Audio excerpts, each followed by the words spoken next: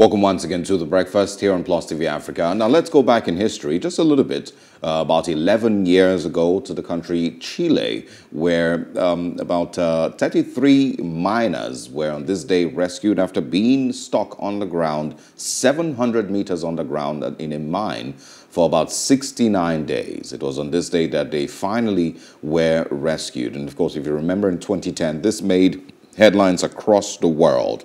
It was called the Copiapo mining accident in Chile that started on the 5th of August in 2010. 33 men that were trapped 700 meters underground and 5 kilometers from the mine's entrance via a spiraling underground ramp that collapsed, and eventually they were rescued after 69 days. Shortly after their discovery, 28 of the 33 miners appeared in a 40-minute video recorded on the ground.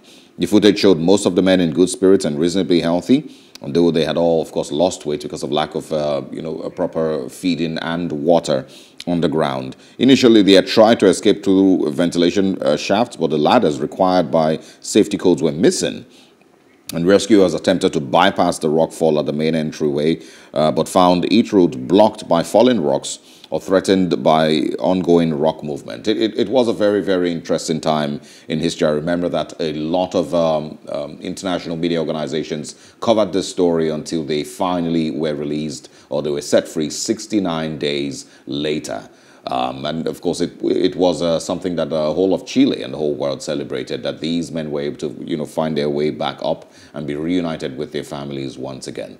So this happened on this day in history in the year 2010, 13th of August, October, I beg your pardon, in 2010. That's all we have for you today in history. Stay with us. We'll take a short break. We'll move into our first major conversation for today, and it's talking about a performance review for Nigeria's current ministers. The president, of course, set up a performance review retreat, and we're going to be talking about that next with Opunabo Inkotari after this very, very short break.